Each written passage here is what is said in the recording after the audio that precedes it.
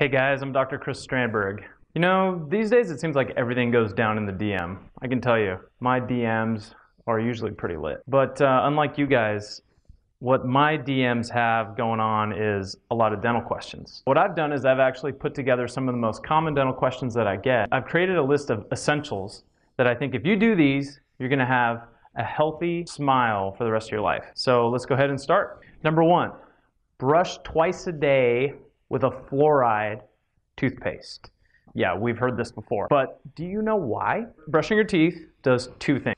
First, it removes food and bacteria. If these build up for more than a day, it's really easy for you to get cavities and gum disease. The second thing brushing does is it coats your teeth with fluoride. What fluoride does is it reverses the damage that food causes throughout the day. So why twice a day? Bacteria grow really fast. It only takes a few hours for them to completely cover your teeth again. So think of it this way, when you brush in the morning, it takes away that film of bacteria. If those bacteria aren't there, then they're not there to cause cavities when you eat. The fluoride hardens your tooth to protect it for the meals that are about to come.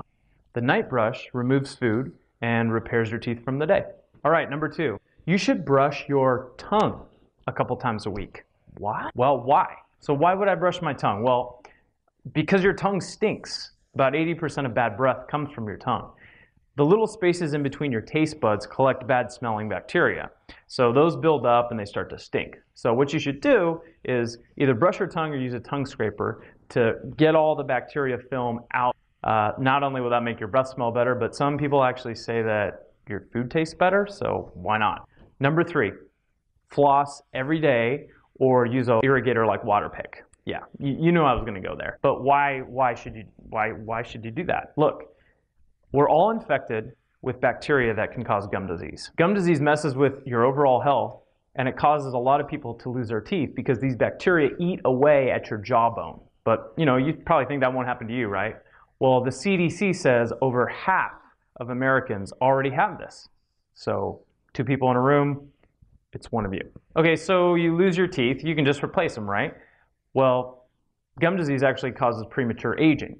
It increases your risk of getting heart attack, diabetes, and they've even found these bacteria from gum disease in the brains of Alzheimer's patients. So to protect yourself from these bad things, clean your gums well every day. Use floss, use water pick, just do it really good every day. Number 4, don't smoke. I'm not just talking about cigarettes. Don't smoke weed, don't use e-cigs, don't use Juul pens, don't vape. Don't roll your eyes at me.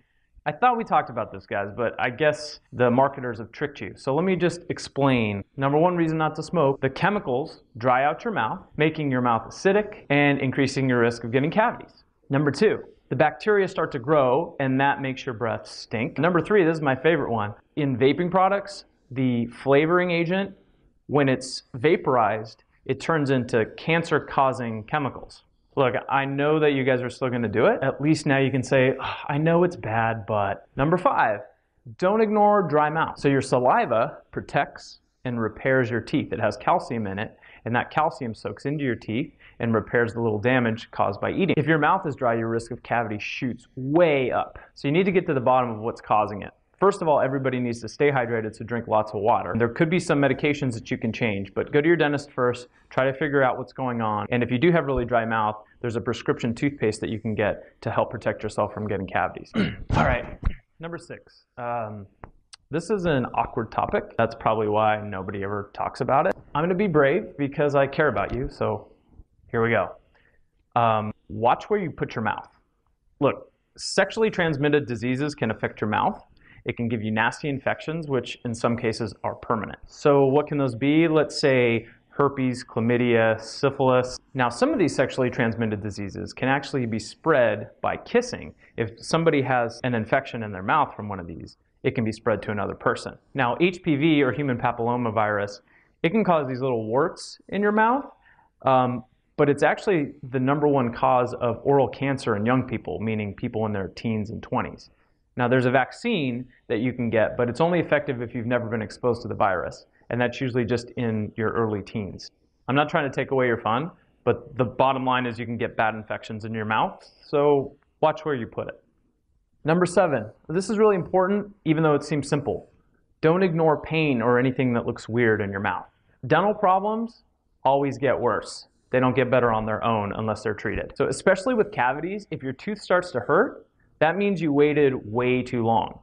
When a cavity starts, you can't feel it at all, and it can usually be fixed with a really simple filling that's pretty inexpensive. But if you wait until you have any symptoms at all, now it's going to cost you thousands of dollars to get it fixed, or you might lose your tooth. Also, if you have anything that looks like a weird growth or something in your mouth and it takes more than 2 weeks to heal, you should definitely go to the dentist. Look, your mouth is a dangerous place, and that's why you need to go to the dentist every 6 months to get things checked out. Okay, number 8, my last tip, tooth healthy food. So what I'm about to say is really going to make you hate me, but it's something that's very important to know. Carbs cause cavities. That's right, without eating carbohydrates, no one would ever get cavities, ever. It's because of the carbohydrates in our diet that we have tooth decay. The reason is these carbs feed the bacteria that cause cavities. So if we didn't eat these foods, the bacteria would starve and not cause cavities. And unfortunately, it's not just sugar. It's also things like bread, chips, Cliff Bars, and most vegan products actually,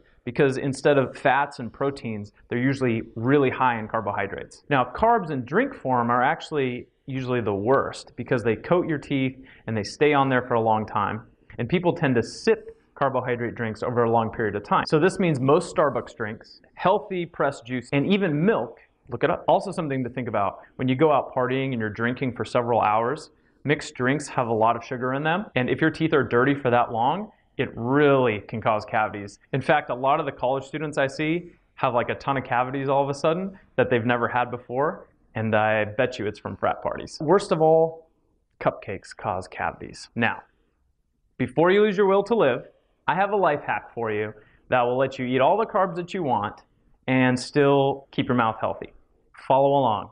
Carbs okay, but not all day.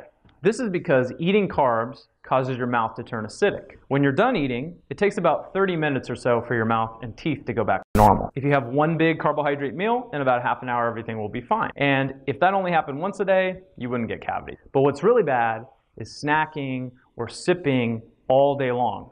That's because as soon as you eat, your mouth turns acidic again, your teeth get soft, and before your teeth have a chance to recover, it happens again. And then you start a downward spiral, and that's when you get holes in your teeth, and that's what cavities are. So what my advice is eat all the carbs you want, but limit it to 3 times a day. So that means no snacking, basically. And guess what? This will also help you to stay skinny. Thanks for listening, guys, and thanks for all the great questions. Keep them coming. You can contact me in a lot of ways. You can slide in my DMs at Chris Strandburg on Instagram or Twitter. More videos to come. Until then, watch your mouth.